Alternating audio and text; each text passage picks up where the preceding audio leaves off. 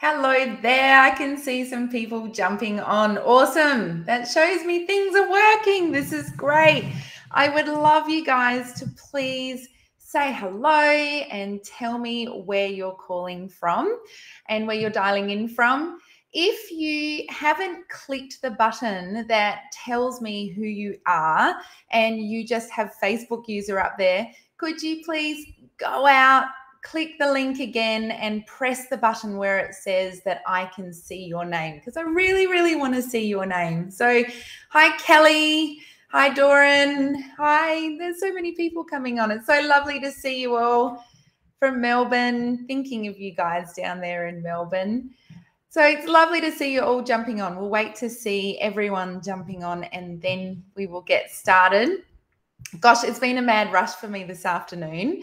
We are fortunate enough in Queensland at the moment to be able to go camping. And so we've been camping all weekend for the long weekend. So I waltzed in the door probably about 2-3 hours ago, and it was a mad rush to get ready and have a shower. I haven't had a shower for 2 or 3 days and get myself ready. So wonderful to see you all there. Oh, lots of South Australia crew. Hi, Emma from Sydney, New South Wales, South Coast. Hi, Tanya. Oh, there's some crew from Tasmania. Anastasia, it must be late there for you in Auckland. Hello, lovely to see you. People from Brisbane, Sunny Coast, Toowoomba. Awesome. So cool to see you all jumping on. Okay, so here we are. We're kicking off the next 10 days, which I'm super, super stoked about. So hello to all the Facebook crew who are watching it in Facebook, and of course, hello to everyone watching over on YouTube. So for those of you who are in different states and not in Queensland, it's pretty late for you guys. It's about 9 o'clock or possibly 8:30.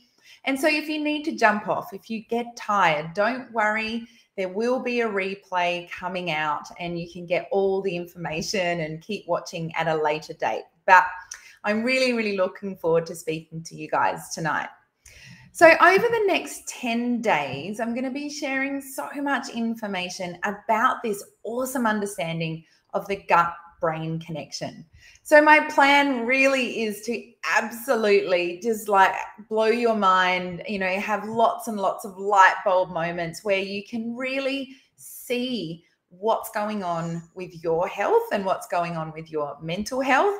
So I really want you to be able to understand, why, are you feeling anxious or, feeling depressed, racing thoughts, a lot of OCD, and for our kids out there, possibly spectrum traits, ODD, all of these issues that we're facing with regards to mental health.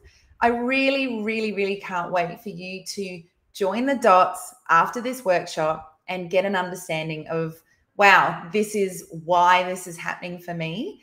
And then, of course, in live number 3, for you to be able to see that there are some incredible, simple, actionable steps that you can take to be able to turn this around.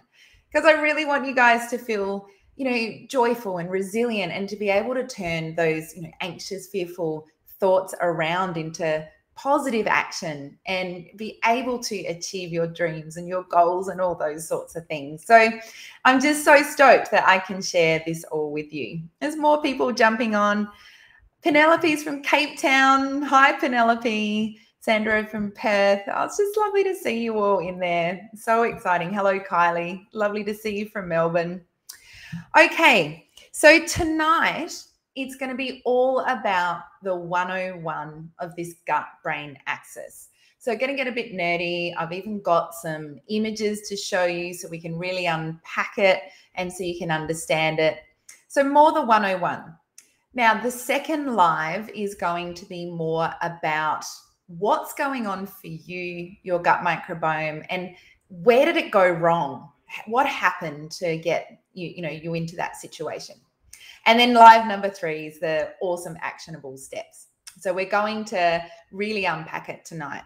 Now, if I'm always looking down, I've got my notes here, so stick with me. So I'm going to be able to look at my notes and explain it all.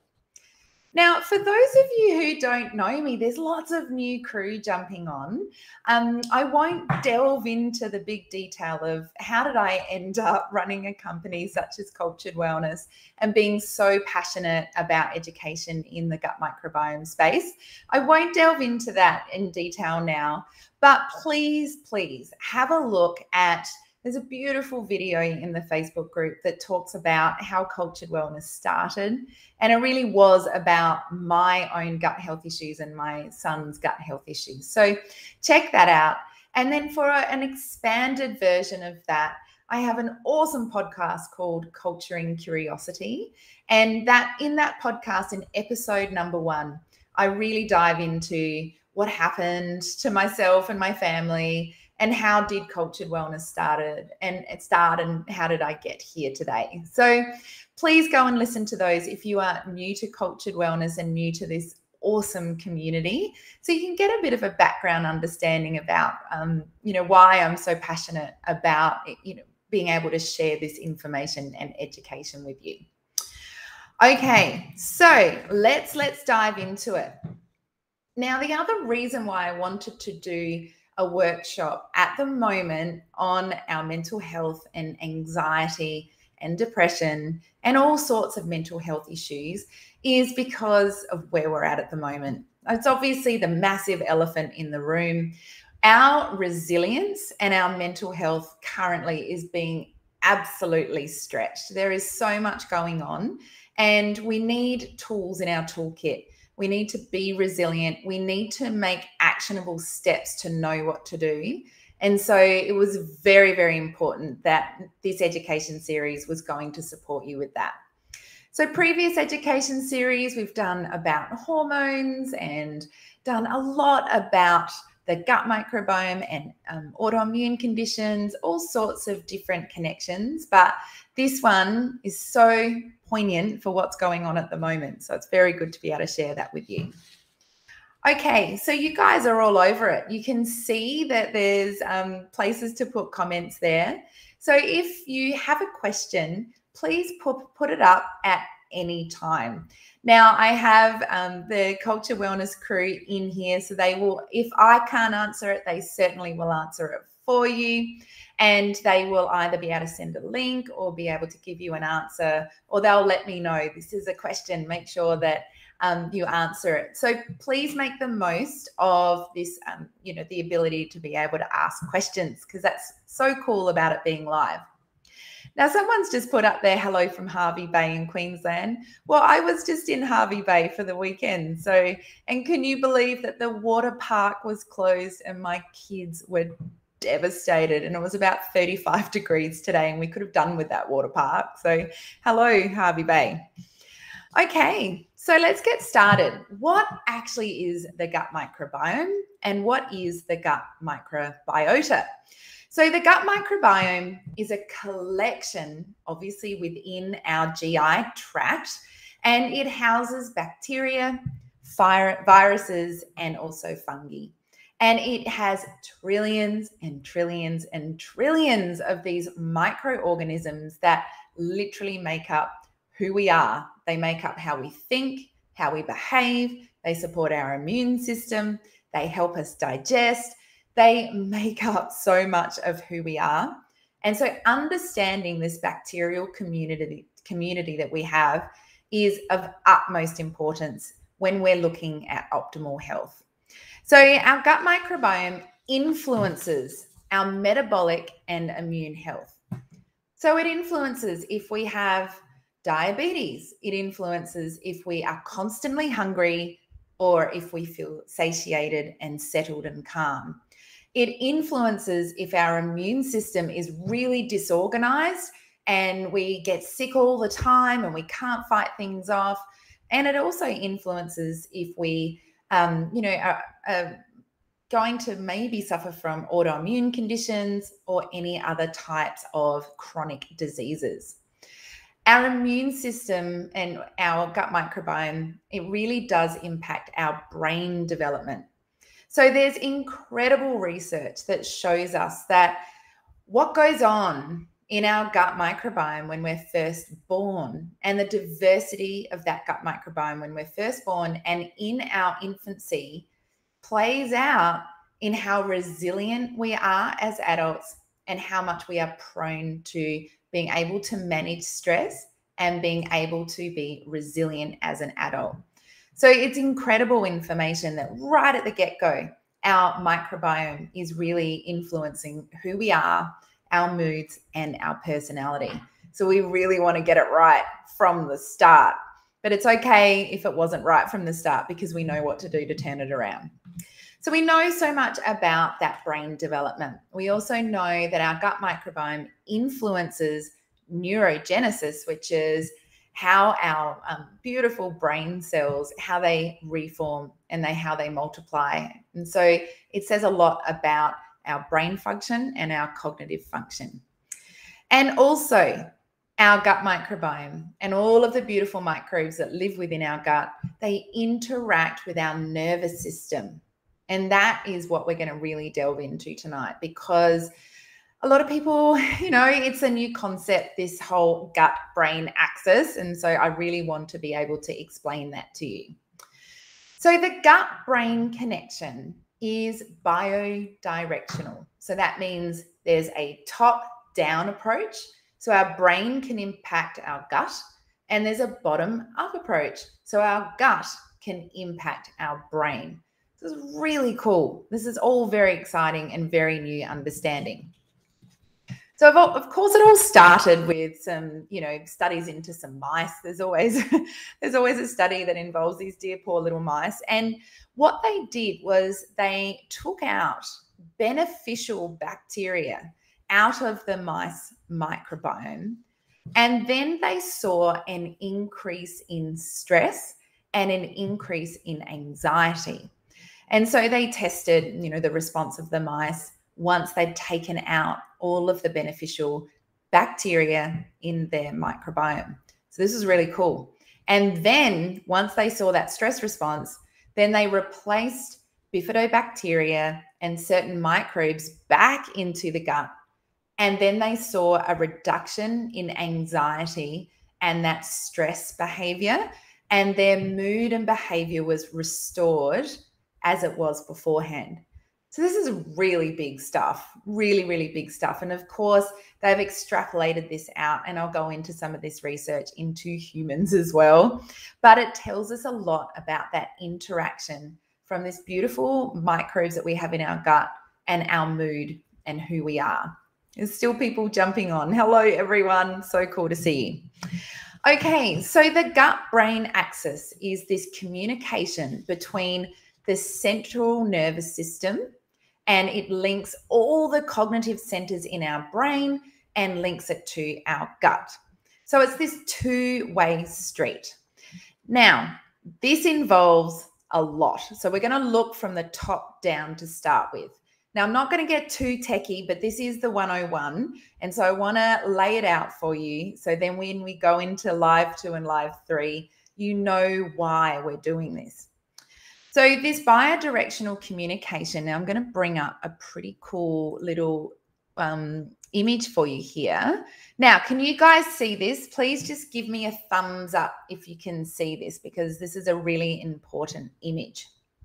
So when we're looking from the top down, this is what's happening and the connection between these two from our nervous system and what's happening from our brain.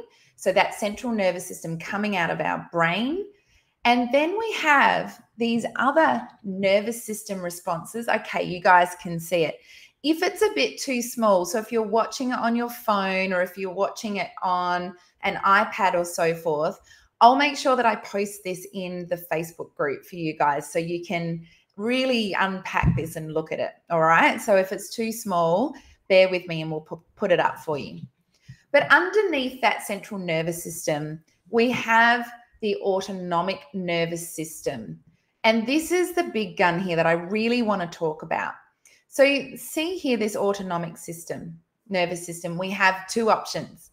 We can go into the sympathetic nervous system, and this is the state of fight or flight. It's that excitatory state. It's when our heart rate goes up. It's when we get a lot of, cortisol happening. Our body starts to respond to a stress response and things start happening. Now, this is really cool if you want to run away from a tiger, if you want to go out and sing in front of a big group of people, or if you're going out to play a grand final. So we love a bit of our, sympathetic nervous system response. We want that fight or flight. We don't want it all the time. This autonomic nervous system underneath this is the parasympathetic nervous system. And the parasympathetic nervous system is our rest and digest mode. And this is where we have that smooth muscle. So we don't get tight, ouchy, sore back, tight neck. Everything just feels like it's falling apart. Our heart, so our cardiac heart is nice and settled. Our heart rate drops. We're feeling really calm. And all of our endocrine glands, for example, our thyroid, everything is feeling really, really supported. And then off to the side here, we've got our enteric nervous system. And this guy is responsible for what happens in our digestive system. And so this is big. And this is where I really want to focus on as well, because if our enteric nervous system is feeling stressed out, if the wrong signals are being sent to that enteric nervous system, then this pathway that goes up to the brain, it's going to be sending the wrong messages. It's going to be sending messages of inflammation, messages of stress, and all the wrong messages. So we want to make sure that our nervous system on all these layers are really, really balanced and not in that fight or flight response. So with regards to this connection of this nervous system that's happening here, what we need to look at is also how it feeds back up to the brain. So we'll get into that in a minute. But it feeds back up into the brain in what's called this HPA axis. So this HPA axis is basically, it tells us if our body is in that fight or flight response and if we're in a stressed response, or it sends the signal back that we're fine. And so we really want to make sure that this nervous system is balanced. And we want to be able to coordinate that stress response, because we have environmental stresses and we can develop inflammatory responses and we can activate all sorts of hormone and cortisol responses. Okay, so I just want to make it really, really clear from here that this is from the brain down. So this is a top-down response. Hey there, someone's just said they're late. That's all cool because we're recording this, so no problems. So the nervous system, this beautiful collection of these nervous systems are so important because they are responsible for our intelligence, our learning, and our memory. So they control our brain and they control how we feel. They control our movement. They control our basic bodily functions. So our heart rate, digestion, sweating, shivering, all of those things that just happen. And they also respond to anything that is happening around us. They also respond to a huge release of adrenaline if there's an emergency situation. And also they help to work out our senses. So for example, our sight, hearing, touch, smell, this is all controlled by this nervous system. So it's very, very cool. Yes, Paula, you can go back and watch it later. Okay, so just to double check, this whole nervous system, and especially this autonomic nervous system here, is heart rate, digestion, respiratory, all of our fight or flight response, everything is happening there. So it's pretty important that we know what's going on with this digestive system. Okay. So I want to give you a really, really good example of how there's a top-down approach. So we can, with our brain, we can have the perception that we are under stress, and then it can trigger off that parasitic nervous system response. And that can impact what's going on in our gut. And so a couple of examples are, most of us have our phones pinging at us. A lot of us are eating foods that aren't right for our bodies, or we can't digest them. A lot of us have a lot of, whether it be relationships, whether it be staying up too late, not having enough sleep, not feeling settled with our goals or where we're going in life or our relationships. And we can see this as a perceived threat. So this perceived threat can be every day, just stress every single day, and it compounds. And so we're constantly in this parasympathetic nervous system response. But the other times is we can have big overt situations that happen. So some of you may or may not know, if you're new to culture wellness, you won't know this, but I was in the Boxing Day tsunami. So the 2004 Boxing Day tsunami.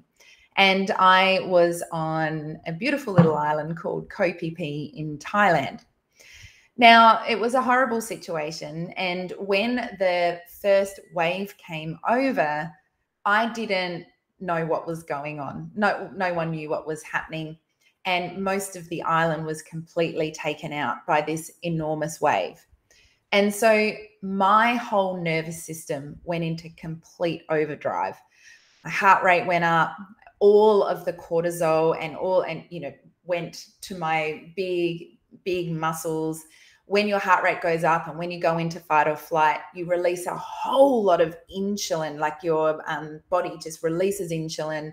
So then you can run away, you can jump. And for me, I jumped out of a window and jumped onto a roof and then held on to a tree. And, in that situation, you want all of this cortisol to go up. You want to be able to get those muscles going, and you want to be able to run away from the stressful situation. Now, unfortunately for me, being out there in this really stressful situation was that it just kept going and going and going. So there was more waves, and there was also a situation of we didn't know what was happening, and we were stuck on that island for 2 or 3 days. And so it was this constant perceived threat. And so during that time, all of my gut just completely fell apart. I had chronic issues with motility. So once I was sort of safe, then, all I wanted to do was empty my bowels. I had a lot of trouble, managing my heart rate. I couldn't sleep for days, and my nervous system was in overdrive. I was very much on high alert all the time. And that continued for quite some time coming back to Australia. And so when I came back to Australia, I was still in that fight or flight response, and my body couldn't get out of that fight or flight response. And so I constantly had gut issues. I was constantly elevated all the time. I couldn't think, and I just couldn't, manage day-to-day life. And so it was a classic example of this ongoing situation where my nervous system was triggered and it was affecting my gut. So it was a very top-down approach of this perception that I wasn't safe, and then it was impacting the rest of my body. So my brain was working out of this fear state, which is your amygdala state in your brain, and it couldn't switch off. Now, many people that have gut issues like irritable bowel, they might have Crohn's, they might have, chronic constipation, chronic diarrhea. It often starts from a top-down approach of a big stressful situation. It might have, been maybe a car accident. It might have been someone passing away. For a lot of our clients that we work with, sometimes we see it even goes back to, parents being divorced when they were a child. There are many situations and stressful, traumatic situations that start this process happening. And then you have these gut issues, or you have these anxiety issues, and you have them for 20 years, and we often don't join the dots because it's been so long that we've been dealing with those situations. So this top-down approach can happen all the time. And what I see, which is really unfortunate at the moment as well, is that we are seeing people that have got little, I was speaking to a culture wellness team member today, Kylie, and we were calling them little mini brain tsunamis. So our brain is constantly on that high alert, thinking a tsunami is coming at any moment. And we are stuck in that fear state. And every day we're triggered. And so every day we can't get out of this sympathetic nervous system, out of this sympathetic nervous system response. And so we're constantly feeling elevated. So when we have this fear state and the brain perceives stress, whatever it is, as I said, our gut motility goes down. So we either get diarrhea or constipation. We can't secrete digestive enzymes, we can't secrete stomach acids, and we can't digest our food properly. So suddenly when our food isn't digested, then we aren't extrapolating the nutrients that we need, and we start to become deprived of our nutrients. I'm just going to put this away for a little bit so you can see me for a bit before I put my next one up. We also, when we have this perceived threat in our brain and our nervous system is sending the wrong messages to our body, then our gut becomes leaky or permeable. And so we start to get an inflamed gut, it starts to get leaky, and we start to trigger off all of these immune responses.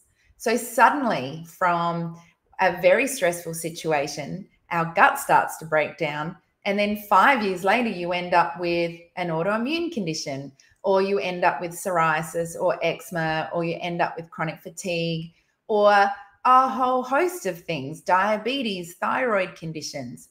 But it all started from this top-down approach. And so also our gut doesn't secrete, well, our body doesn't secrete the appropriate hormones. So we're not secreting the appropriate stress reduction hormones, or we're secreting the wrong cortisol hormones. And so it all becomes out of balance. And so what's happening here is, once again, that enteric nervous system, which is this incredible nervous system that kind of lines the gut. This enteric nervous system sits separately. I'll bring it back up again because I want to make sure you guys see it. Whoa, what's going on? So this enteric nervous system here that sits separately, this guy is so important because the enteric nervous system is there and it's got all these neurons in there sensing, are we stressed? Are we okay? Are we activating immune response? What's happening? And then it's constantly sending messages back to the brain. And I'll get into those kind of messages and communication that it's sending back to the brain. So it's a really important thing to not only focus on this sympathetic and parasympathetic, or rest and digest, or fight and flight, but we also need to remember this ENS, the enteric nervous system, and obviously our autonomic nervous system. So I just want to show you this other one while I'm at it, because I love a good diagram. This one's pretty small too, guys, but we will blow it up on the Facebook group so you can see it. But how's this? How cool is this? The human nervous system. So when we're in this sympathetic nervous system, which is this alert, stressed response, this really, really stressed response, we have all these issues that go on with our body. And when we're in that parasympathetic nervous system response, we sorry, I've got it around the wrong way. We either inhibit or we relax. So this is a really, really cool one. So we can inhibit activity in the intestines. We can have issues with airways. We can see that saliva is released. We can see the dilated pupils or the constricted pupils. You can see here from the brain what it can do when you're in these two nervous system responses. for our whole body.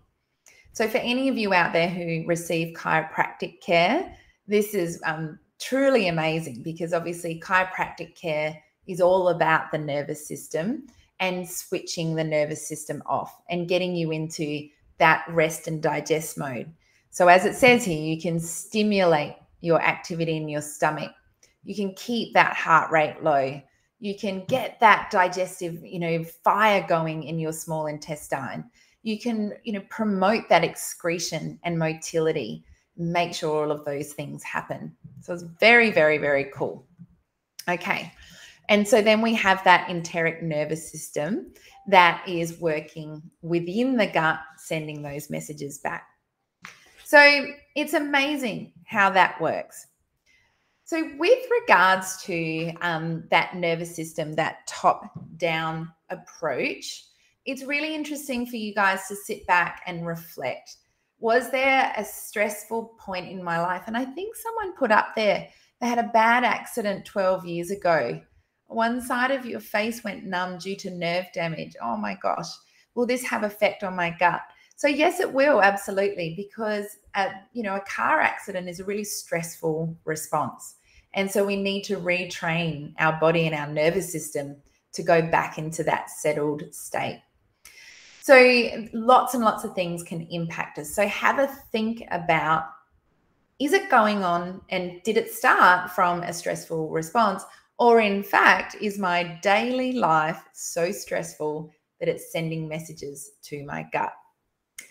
Okay, so this is where it gets really interesting and really, really cool, because we also know that this gut-brain axis is multi-directional.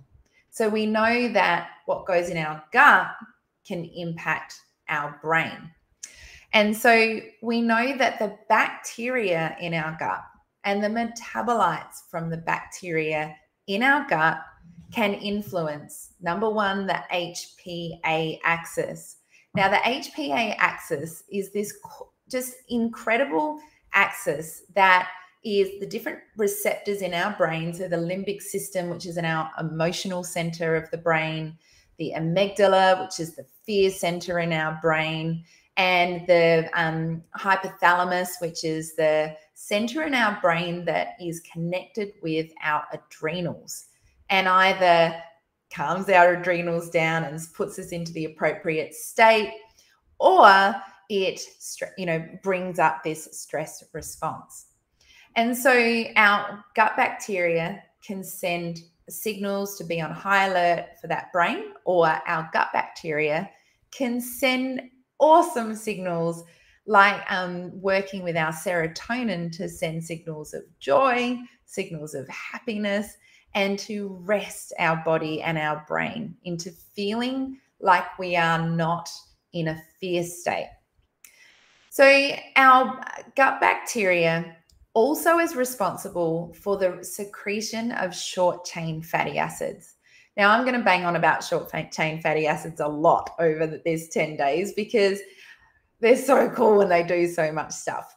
But short-chain fatty acids are the metabolites that are released from the bacteria in our gut. And I'll go into that in live number 2 a little bit more.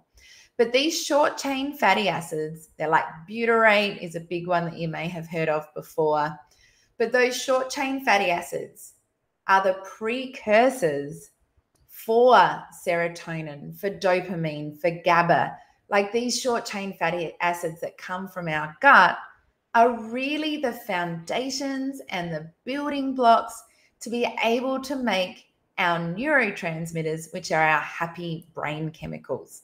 So we want as many short-chain fatty acids going on in our gut as possible because they are creating these happy, feel-good neurotransmitters that balance our mood and make us feel amazing.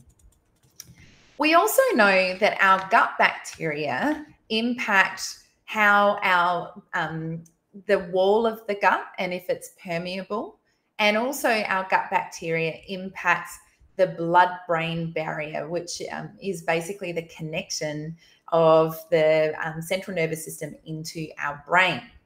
And so our gut bacteria ensures that it's nice and solid and nice and strong, and it doesn't become leaky.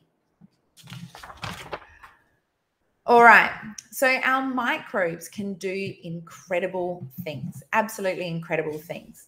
So the first thing that I want to talk about is the fact that our microbes, like I said, can make and help us to create dopamine.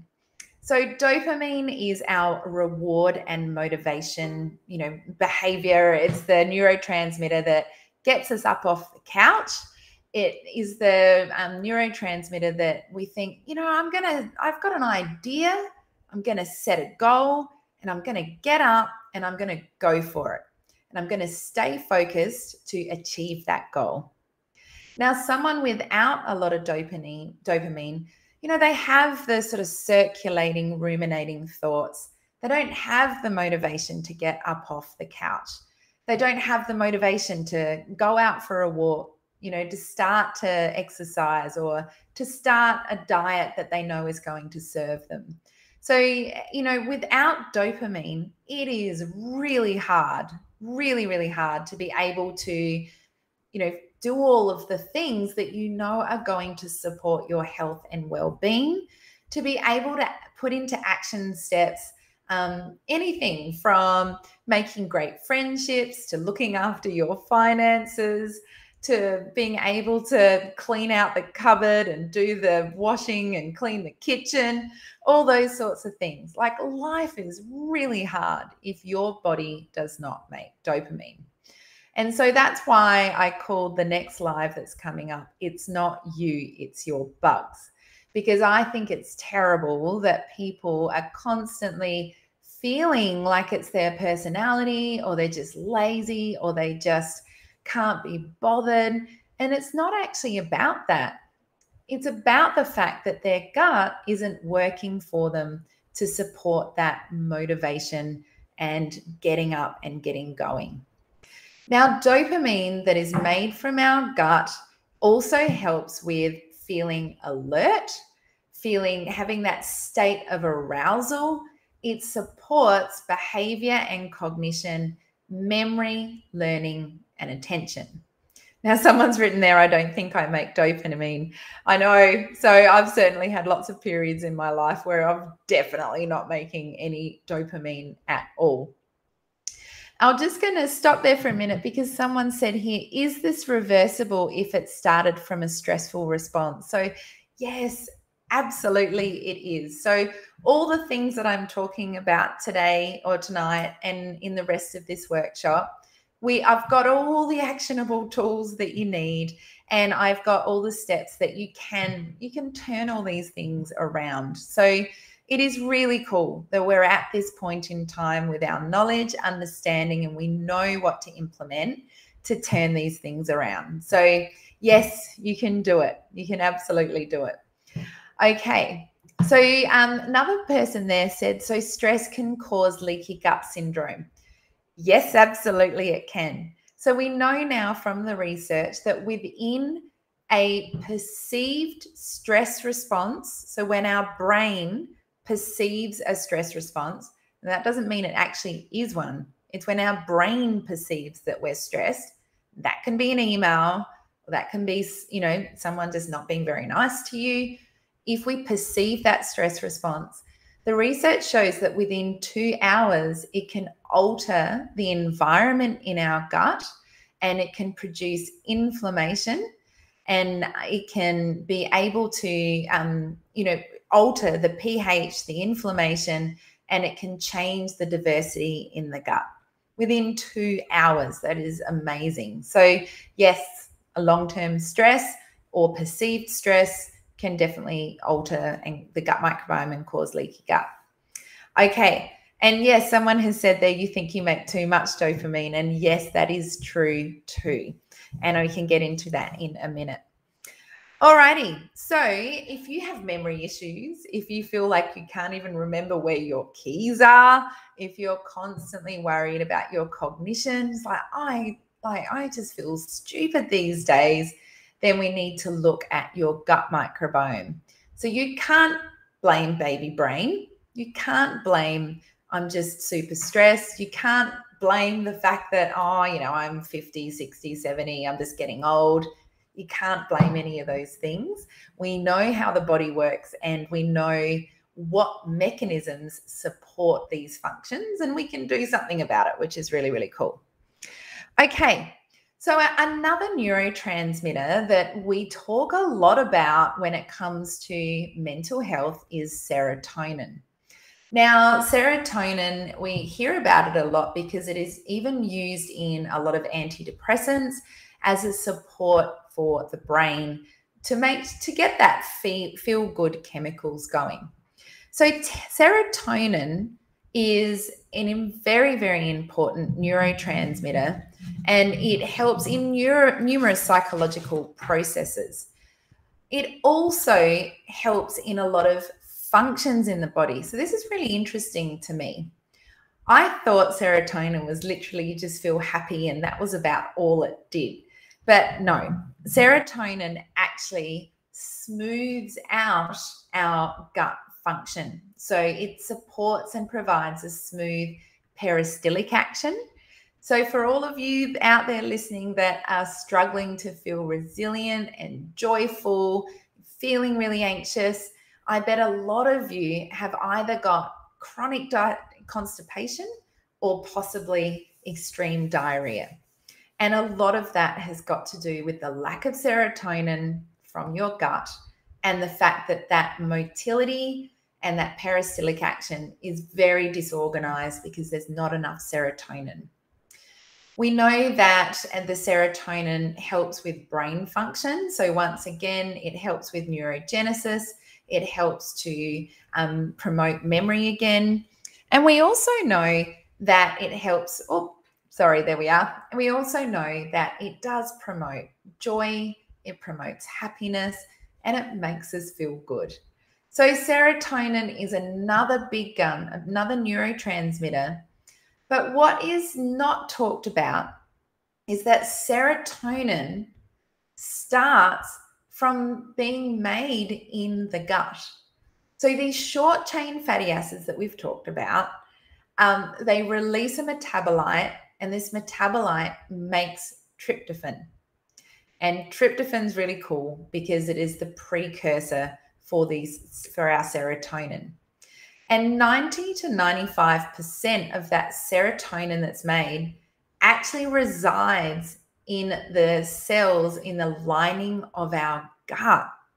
So no wonder our joy and happiness totally relies on gut function. So when, if our gut is inflamed, then our brain will be anxious. It's really, really clear, really clear. And so, we want to make sure that we look, do we have a bottom up issue going on here? So like, for me being in the tsunami and being in an extremely stressful, horrible environment and that went on and on and on for the actual acute stress for days being stranded on that island. And then for years afterwards, I had this extreme stress response that impacted my gut. There's also the bottom-up issue, and so many of you may have had these ones before. So I've had many, many, many times of having a bottom up to the brain issue. I have been very fortunate to travel a lot, and I have lived in a lot of cool countries and different countries. And I remember so many situations of, just having extreme, tummy bugs. And, I remember once I got to Kathmandu, and we were going to, climb up to Everest Base Camp and do some mountaineering around that area. So we arrived in Kathmandu, and I was so excited, and we were going to fly in a helicopter the next day up to Lukla. So if any of you know the Everest region, you'll know Lukla is like this airport that's kind of stuck into the side of a mountain, and it's really full on, really, really high up in the mountains altitude wise. And so the night before we were about to leave on this helicopter, it was all happening. It was coming out of both ends for me. It was vomiting and diarrhea, and it was horrible. I couldn't hold water down, and I'm sure you've all been in this situation. And then I remembered, and I was like, what did I do that for? I went on an overnight train from India into Kathmandu, and I was so tired that I got my toothbrush, on the train, and I put the toothbrush under the water on the train and then brushed my teeth. Now, I know better than that. And I was tired and I didn't think. And of course, I caught something really bad. And so I had to get on. Yeah, someone knows that airport. And so this was when I was 19 that I went up to that airport. And so I think it was 1996. So this is way back when. The airport's probably just as bad now. Hopefully it's improved a little bit. But we were in this Russian helicopter, and we had to get on this helicopter to get up there. And so the next morning we just sort of pulled it together. I was still vomiting into a bag getting onto the helicopter. And I got up there, and just for the next 2 or 3 days, I was really flattened by this bug that I had caught. And then I just had such low mood. And it was probably the first time that I'd experienced such low mood. And, I was feeling anxious. I just couldn't feel happy. I was in like just the most beautiful place. Like, I could look through and see all of the mountains that I was going to climb. And I had worked and saved and trained so hard to go mountaineering in this space. And I just wasn't happy, felt terrible. And I had many, many situations where I'd caught a really horrible bug, and then it severely impacted my mood and my motivation and all of those sorts of things. And so that's a time where it's a gut to the brain. And it, because of that tummy bug, it had altered my brain and I wasn't making any neurotransmitters, and I wasn't feeling joy, and I wasn't feeling happy.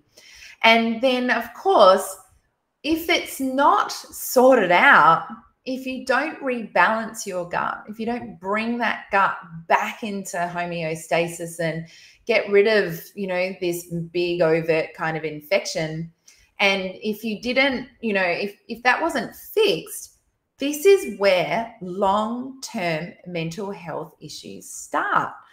And once again, it makes me really cross when people start to feel anxious and they start to have low mood.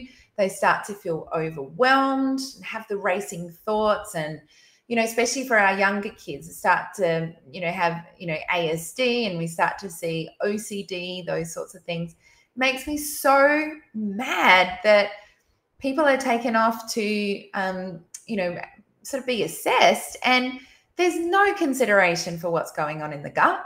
There's no, examination of, have you had any gut issues? Have you caught a bug? Have you had a stressful response? There's no investigation at all into how the nervous system is behaving. There's no investigation into what's going on in the gut microbiome. And what really makes me mad is then people are put on medications such as antidepressants, and that's the end of it. There's no further investigation. Now, these things can be turned around, and we can find that state of joy and happiness again once our gut is in balance, and once we've addressed that, state of high alert of that nervous system response. And so I just find it really disappointing, which is why I'm so keen to talk to you all tonight, because there's more that we can do. And we shouldn't just sort of like, oh, well, this is our lot in life. Okay, so I got a little bit sidetracked there. So let's get back to it. So these short-chain fatty acids, these metabolites, they signal that tryptophan, which is our serotonin, but they also signal and support immune function and also that serotonin. So very, very important to discuss those short-chain fatty acids. And I'll go into that in the next talk about our gut, what we need to eat, what we need to do, and how we can create those short-chain fatty acids. Now, another really, really cool thing that our gut makes, so our microbes in our gut that they make, is this awesome neurotransmitter called GABA. Now, GABA is amazing because it inhibits our nervous system, which means that it turns it off. You know, if our nervous system is in a state of stress or a fight or flight response, or it's feeling stressed out, GABA comes along and supports us to calm the farm. So we have our excitatory glutamate, which gets us up, gets us going. We want the glutamate and we want that excitatory get firing. But then we want the GABA to kick in to go, you know what? It's time to chill out. It's time to have a rest. It's time to calm down. And it's time to feel centered and grounded.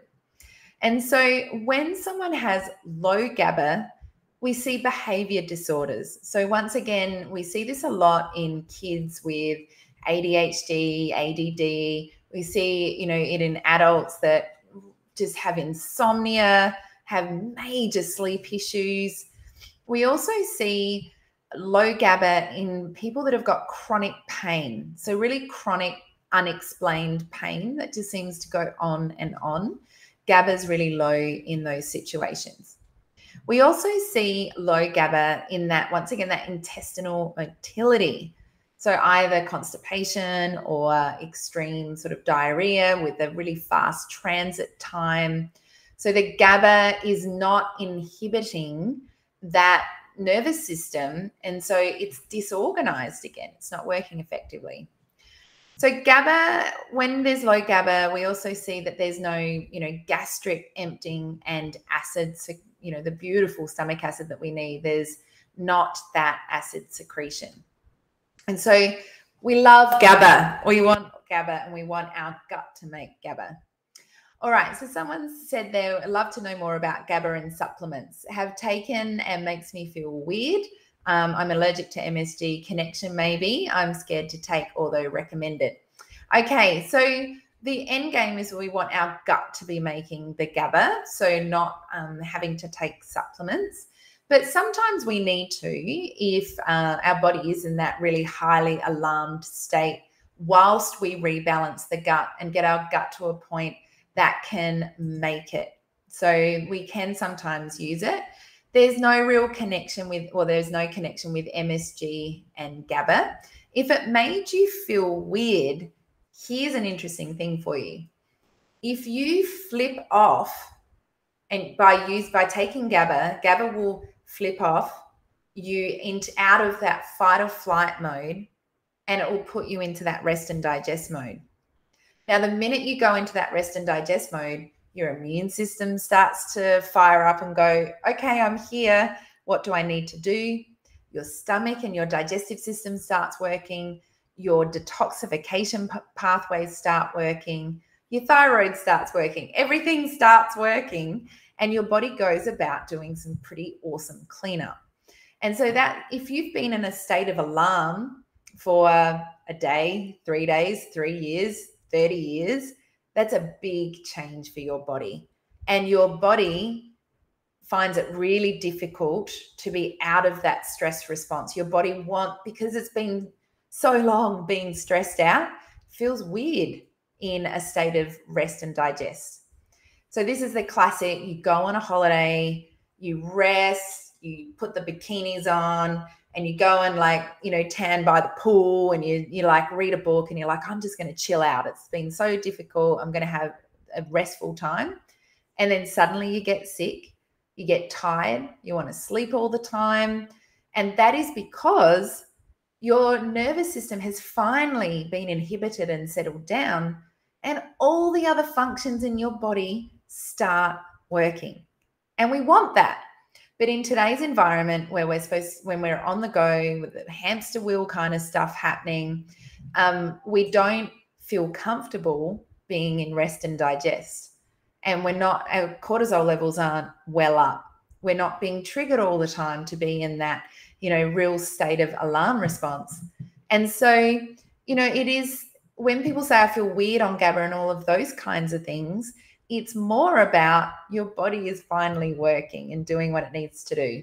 But you need guidance for that, and you need support around that. And, that's what we do at Culture Wellness, like our programs and all of our practitioners and team, that's how we support people, is to get back to that homeostasis safely and confidently. Okay. Debbie says, my daughter with ASD stopped eating diverse range of foods at around 3 years old and started spitting all her food out. Life became quite difficult from there. Yes, she is 15 years old now. Absolutely. So at 3, your beautiful daughter may have caught a tummy bug. It's really common to get, a tummy bug or get a dysbiotic gut. And then there's a lot of food refusal, a lot of limited foods. And we know for ASD children, they have an overgrowth of pathogens like Clostridium that stimulate all sorts of neurotransmitting behavior in the brain and alter the brain cognition capacity, learning, memory, socialization. And so I highly, highly recommend that you get her gut tested and see what's going on, because it would still be a problem now if it hasn't been dealt with. Okay, so you've been on chronic high alert for decades. Yes, like I see this all the time. And then people start to label themselves as anxious and, I'm just a bit OCD, I'm just anxious. And they, that's just the label. It's like, well, you don't need to be like that.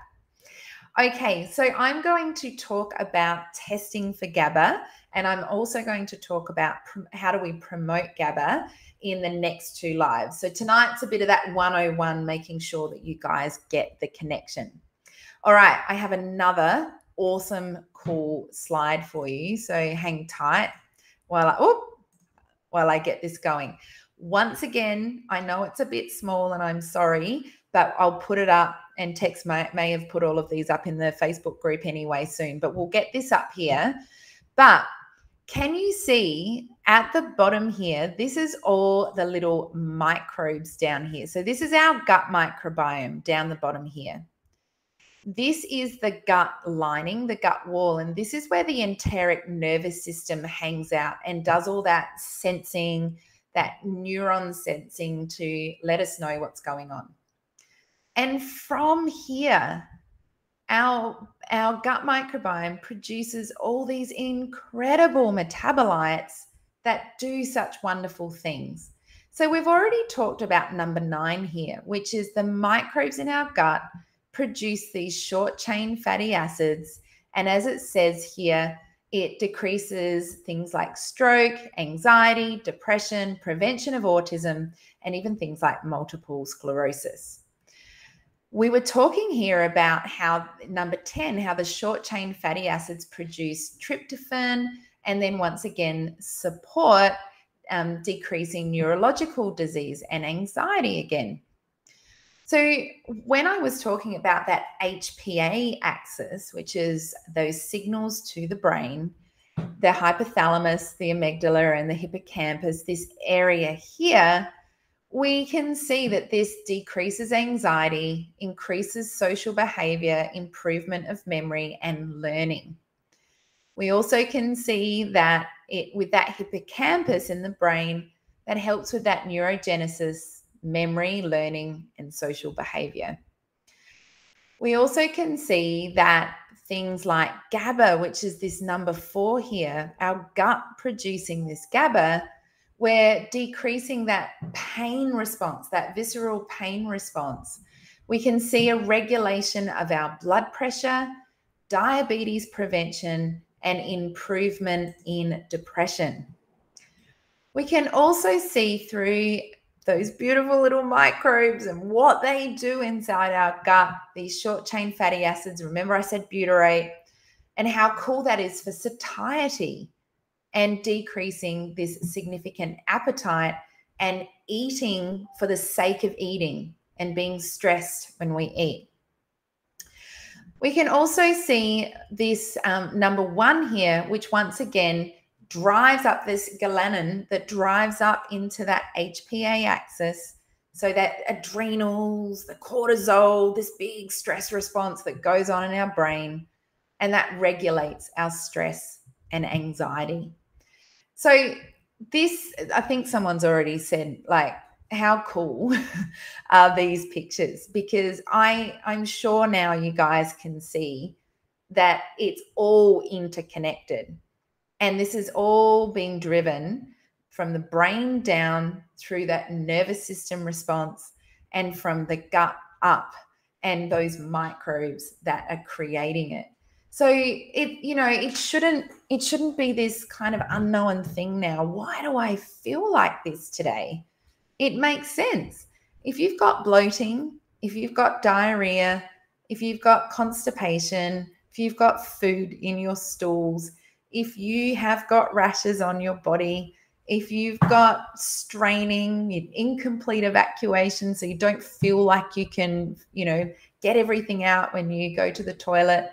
If you've got all those things going on, you're going to have brain issues. You're going to have mental health and cognitive issues, and vice versa. We're going to be sending the wrong signals downstream. So I hope that really, really helps. It's so cool. And yes, we can make so many changes to this. Now, the other thing that I wanted to talk about as well is that we know that there's some really cool research out there about not only, if we've got gut disorders and if we've got autoimmune conditions and so forth, that we need to target the gut. So we know this now in the literature. The exciting space now is that we know that if there are neurological issues going on, such as anxiety and depression, any mental health issues, we know that we need to target the gut, because that is what's creating that upstream effect. Now, next live, I'm going to go into a lot of detail about, when it goes wrong. So I talked a little bit and gave some examples tonight about things that can go wrong. For example, a stress response, or, you can get a gut bug. So things can go wrong and it can break down that communication system. So I'm going to talk about that more in the next live, about what's going on in that microbiome, how do we fix it, what do we eat, what do we do to be able to support recreating a robust gut. But I wanted to show you this last little diagram, because you guys are loving the diagrams, because this is it. I've hopefully built you guys up to a really awesome understanding of everything that needs to be in place for balance and joyful resilience. So here we go. On this side, on the left-hand side, and Tex, can you just nod? Can you see the cursor when I do this? You can just nod and let me know. When I move the cursor around, you can't. Okay. So on the left-hand side, you guys will see the enteric nervous system there.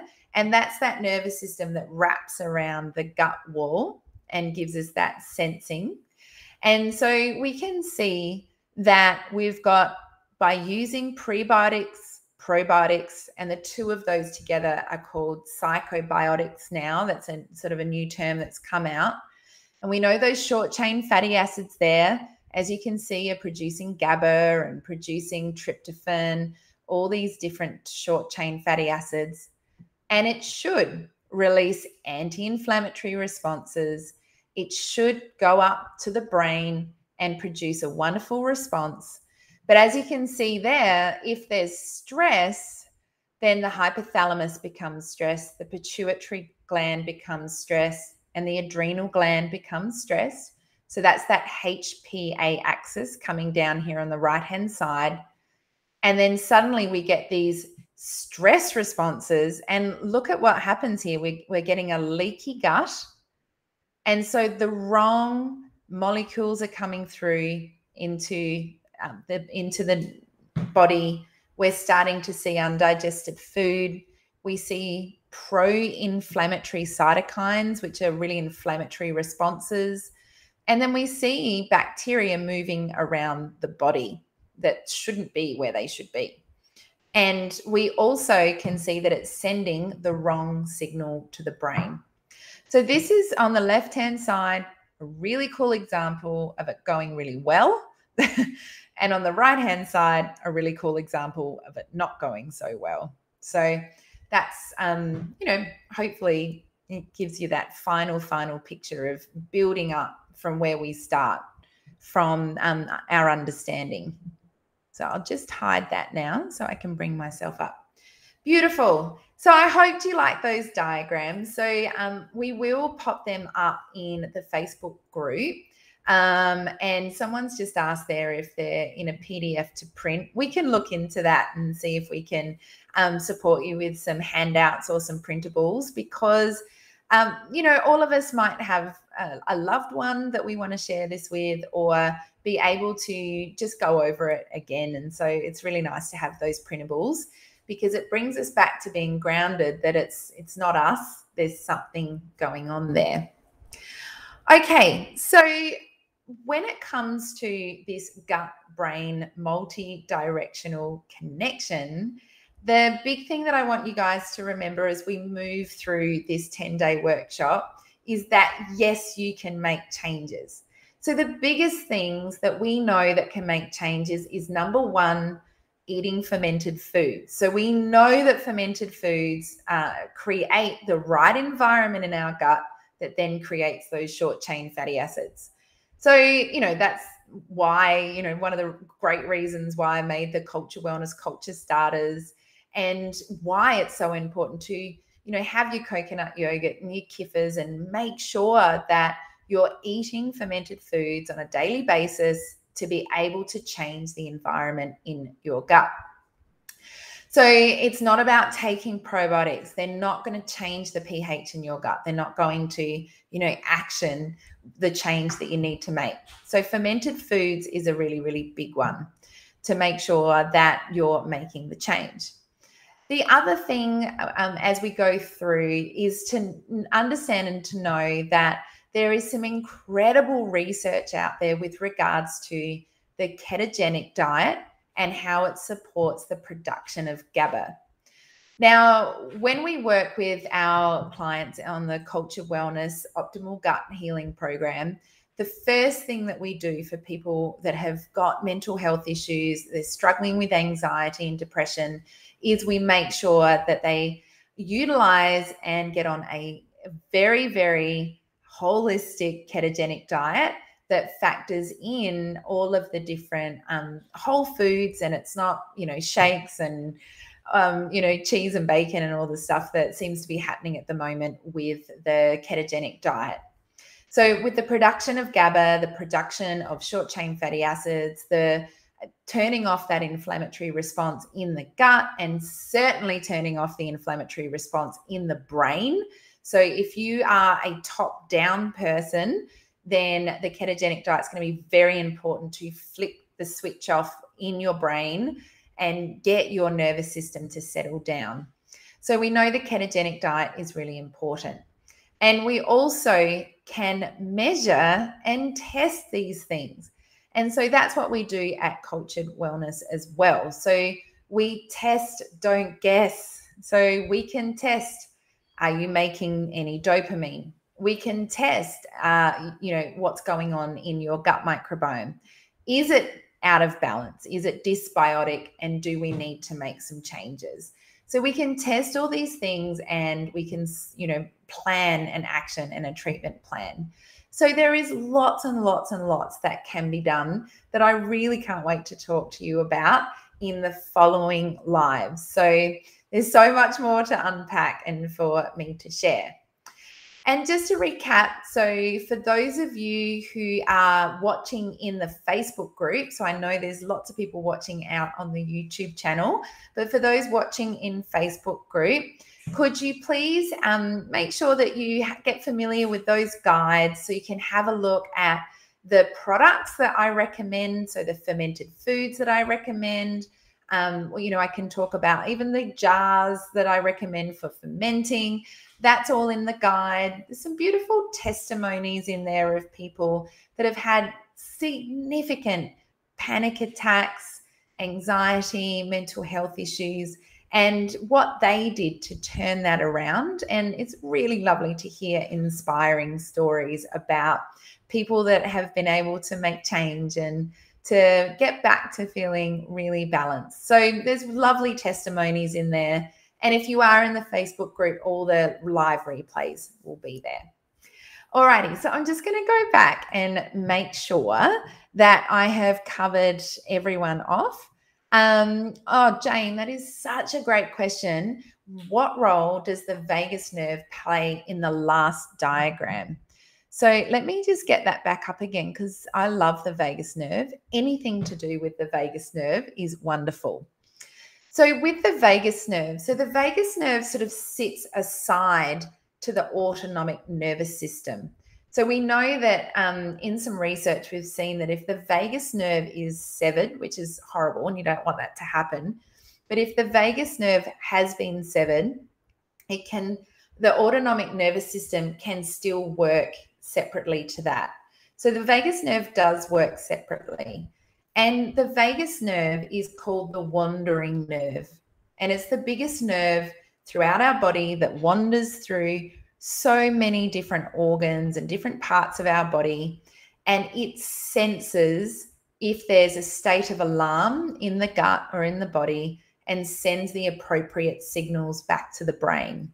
So in this diagram here, it's showing that it sits separately to the enteric nervous system and the autonomic nervous system, so the parasympathetic and the sympathetic nervous system, and it's driving that bidirectional, so up and down pathway of sending the appropriate signals. Now, this is the cool stuff that I get to, share with you guys, because the vagus nerve can get stuck and it can think that the body's constantly under threat, and it can think that there is going to be a stress response at any moment in time. And we can actively turn that vagus nerve response off, and we can create what's called more vagal tone. And when there's more vagal tone in the body, the stress response in the body is so much better. So we can sing, we can gargle, we can do cool stuff like mammalian dives and dump our face in some cold water immersion. There's so many cool things that we can do to be able to support that vagus nerve and stimulate it and create tone. So then our vagus nerve can send the appropriate signals instead of stress, stress, stress, because we can get stuck in that stress response. Okay. So Angela, that is such a great question about the difference between prebiotics and probiotics. So I'll go into this in a little bit more detail in the next lives, but prebiotics are basically fibers and resistant starches that feed the gut microbes so they can then multiply and create the short chain fatty acids and all those wonderful metabolites. And then also the probiotics are the actual bacteria that we consume in fermented foods or in probiotic capsules or powders that go into our gut. So the probiotics are the bacteria, the prebiotics are the starches and fibers that feed that bacteria. So I hope that makes sense. Okay. Just going back to make sure that I've covered everything off here. Okay. So there's another question here. How do we get our gut tested? Would you recommend it for certain circumstances or for everyone? That's such a great question. So I recommend that everybody has their gut tested.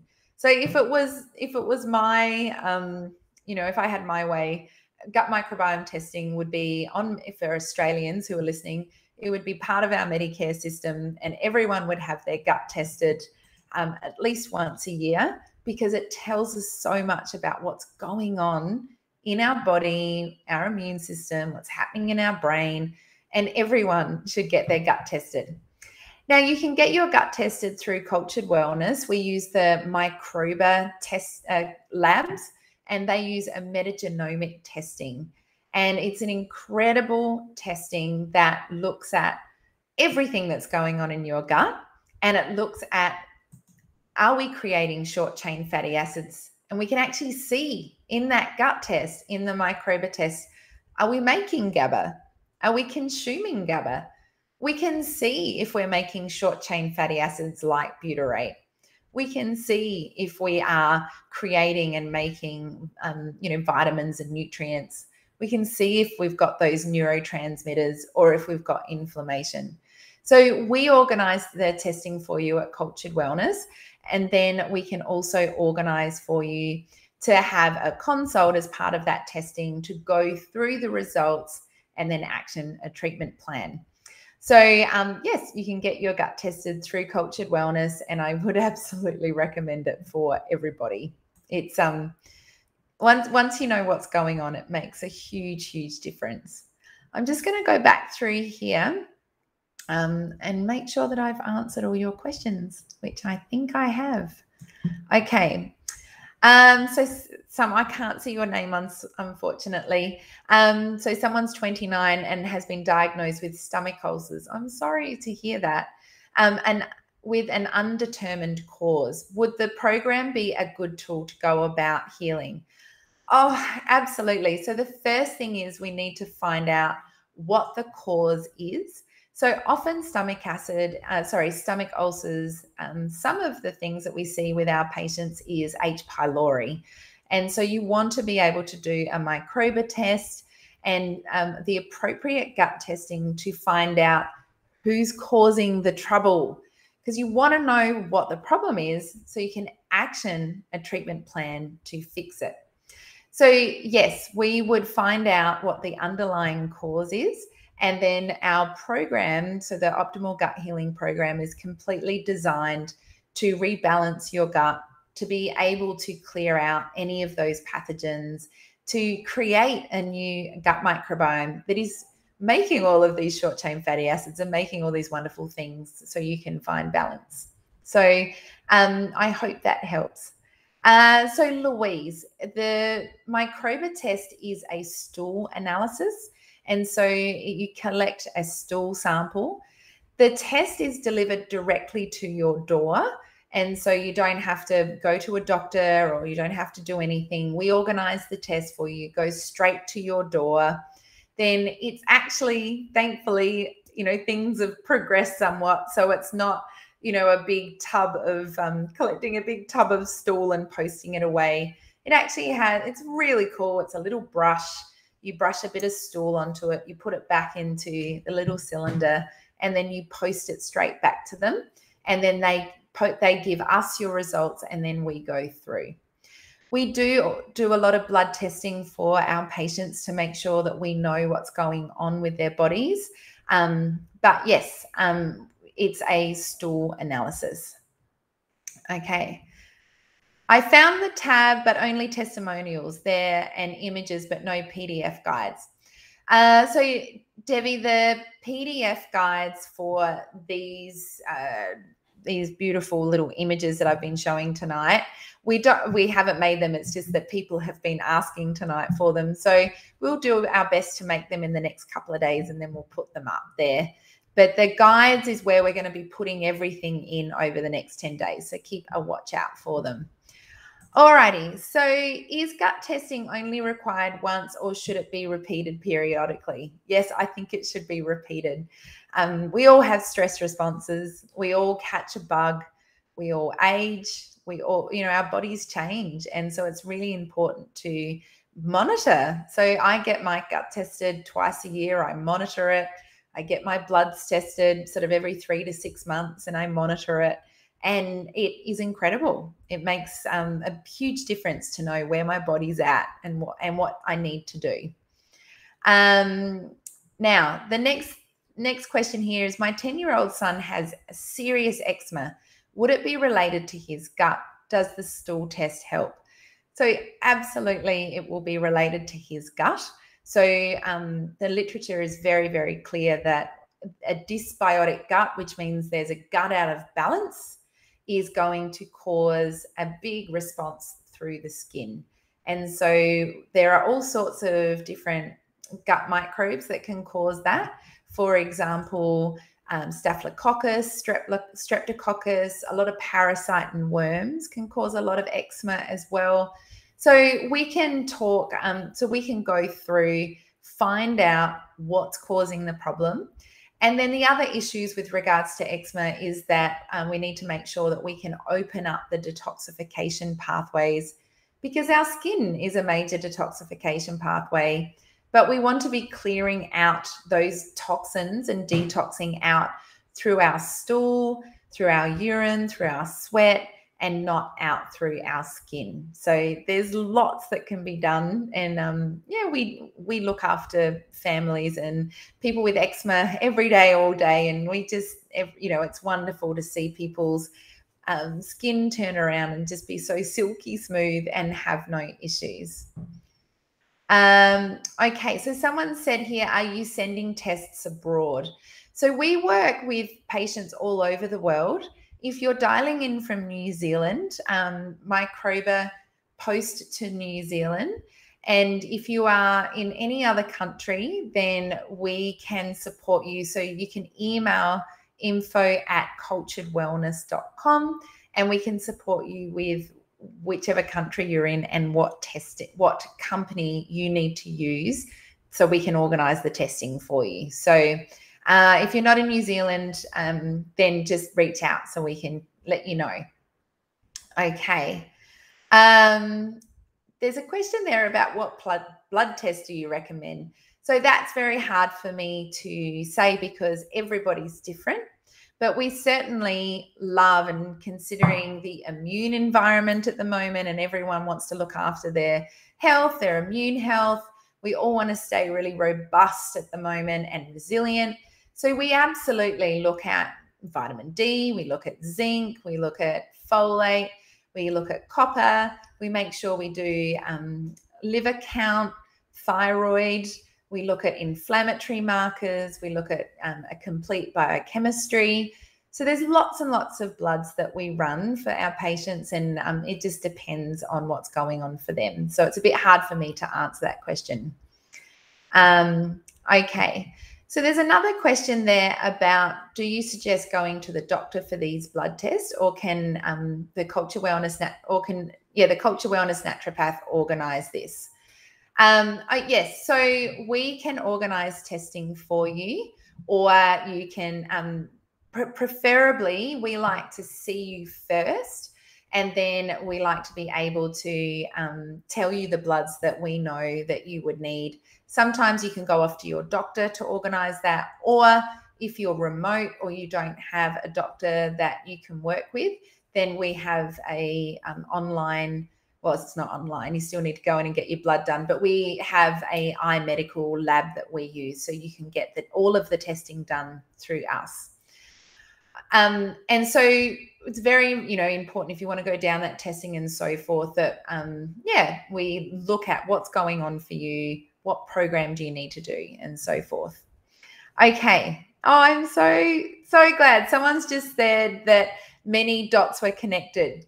Perfect. That was my game, end game. That was my goal tonight, for lots of dots to be connected, lots of penny drops, for people to have aha moments of like, wow, it was when I had a car accident, or I was in a stressful situation, or I got, barley belly, or got a parasite in Morocco, and now suddenly I'm anxious and I've been medicated for this, or I'm anxious and I don't know what to do next. I really, really hope that you guys have been able to put those pieces of the puzzle together, because, that's the first step in making change and getting back to feeling resilient and turning it all around. Okay, so I will see you guys next on Thursday night. Please ask lots of questions if you're in the Facebook group. We will be sending out an email tonight, so check your emails. There'll be information about microba testing. There'll be information about the Cultured Wellness Optimal Gut Health Program if you are interested in working with us. We have really understood that there's a significant issue going on for people at the moment. And so for our optimal gut health program that many of you may know, we have actually introduced community circles for this intake for our optimal gut health program. We have never done it before, but I just feel that everyone out there at the moment, considering what's happening, we need to be together as a community like we've got tonight. We need to learn as a community, and introducing these community circles means that I can work with you all, and I can help guide you through and drop in on, your learning and your consults and be there to support you and provide this kind of education, and that we can share our journey and experiences. Now, we know in the research that it's a little bit scary and daunting and quite overwhelming for people that struggle with mental health to be in community groups and to share. But we also know in the research that is where the biggest change happens. So there will be in that email a link for you to have a look at how we have changed up the Optimal Gut Health program to introduce community circles, which is really exciting. I'm so excited. And how we can best support you to get the testing and to know what to eat and all of those kinds of things. So if the penny's already dropped for you guys and you want to work with Culture Wellness, we will have an intake, and, we will have a small intake getting started. But for those of you, just keep learning, keep listening. I'm going to teach you so much more in the next couple of lives. So thank you so much. And I will see you all in some more lives. I'll see you on Thursday, and I will catch you really soon. But thank you so much for joining me. See you, everyone. Bye.